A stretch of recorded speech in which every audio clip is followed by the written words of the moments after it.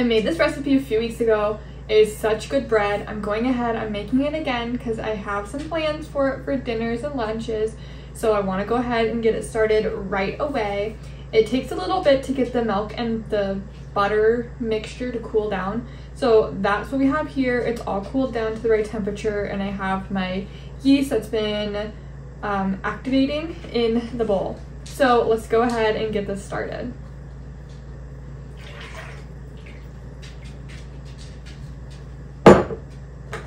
It says to go ahead and add 3 cups right away.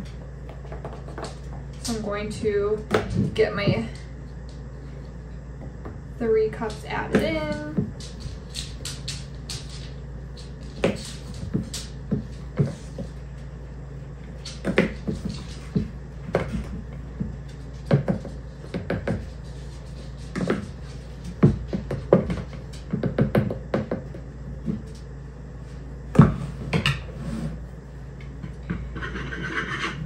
So I was making sourdough and I was really enjoying the sourdough, but I unfortunately let my sourdough die, and I just haven't really had that motivation to go ahead and restart a starter. So I have been making just regular bread. I'm really excited about this recipe specifically since I've already made it and it turned out so good. And my daughter, I don't know if this is weird. Okay, you'll have to let me know what you guys like. My daughter likes the butt of the bread. I am not that kind of a person. You are not going to catch me trying to eat that. I mean, there's nothing wrong with it. It's just bread, but I don't know. Ever since I was a young kid, you know, I never ate the butt of the bread. All right. So this is where we're at right now. So I'm going to start adding in more flour. So do you guys like the butt or not like the butt of bread?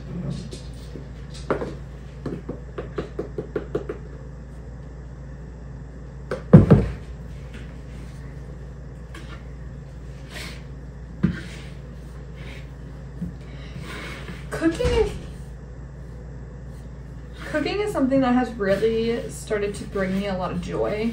At the same time, it kind of stresses me out. So I don't know how to fix that correlation. So what it is I'm so happy while I'm cooking, but the idea of getting everything ready and the mess of cooking, it just kind of overwhelms me to the point where I don't want to do it.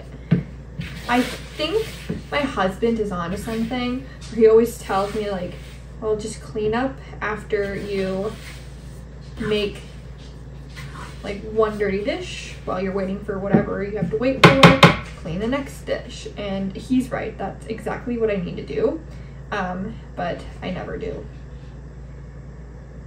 Okay, I am going to go ahead and I'm going to get all of this off of this dough whisk.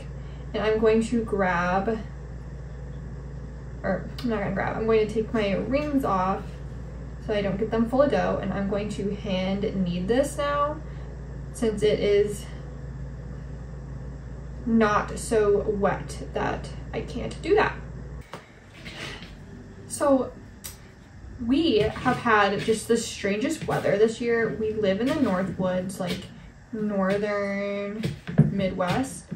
And we had our first brown Christmas since I've probably been alive, and for reference, I will be 25 this year.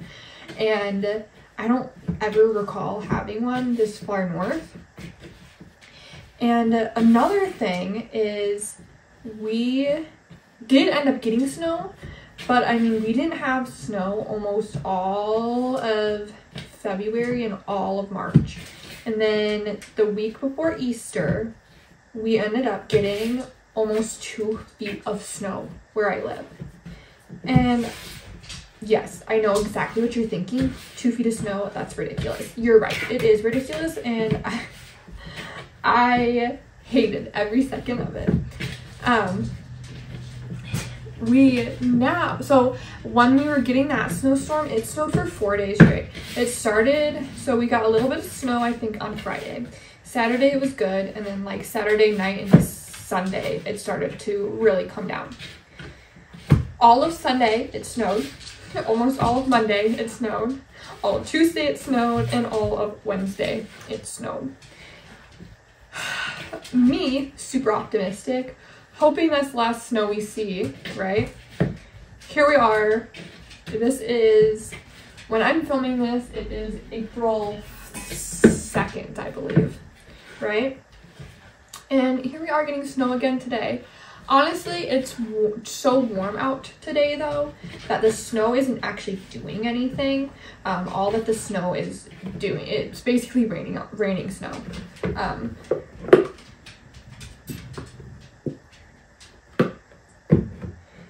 That might be the last flower that we needed. This is actually coming together really well. And normally, I would love like a KitchenAid mixer so that I could do this with. I bought one on Amazon that was not a KitchenAid, and that sucker bit the dust. I don't think it was meant for this type of stuff, so I don't really like blame it, but all right, so my dough is done.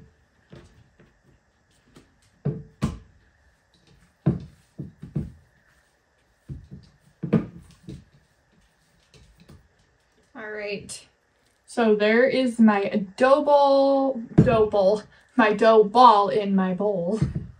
And I'm going to go ahead and just cover this with some plastic wrap and then leave it over there because that's like the warmer side of my kitchen. And I'm going to let it rise. It says it only needs about an hour to rise, so that's what I'm going to go for. And then we'll divide it into two and get it going. So let me get that going. All right, everyone. If you can see here, this doubled wonderfully. I don't want to mess it up. So I'm going to go ahead and I'm going to oil my two pans, and we're going to go ahead and split this and roll it into two breads. Oh, my daughter just woke up. Hopefully she falls back asleep, but it doesn't sound very promising. But let's go ahead and get started. All right, are you guys ready for that satisfying moment when you punch it? You ready?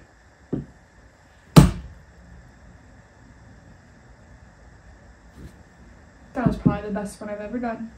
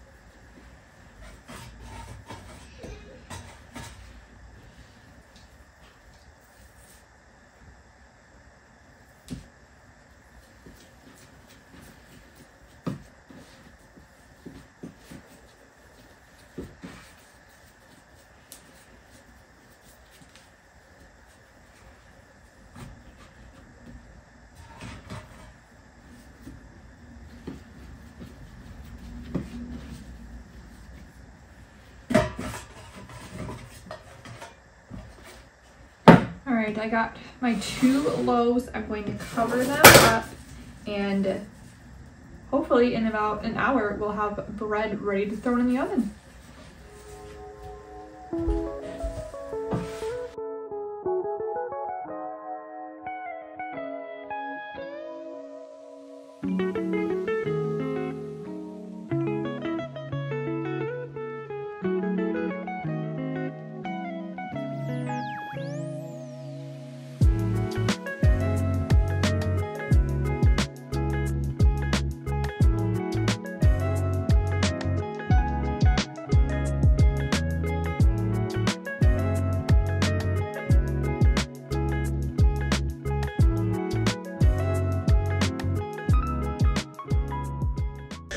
Alright everybody, so I am all done with my bread. I will cut it probably in about an hour or two and most likely freeze one loaf. It worked out well last time I did that, so I'm going to go ahead and do that again.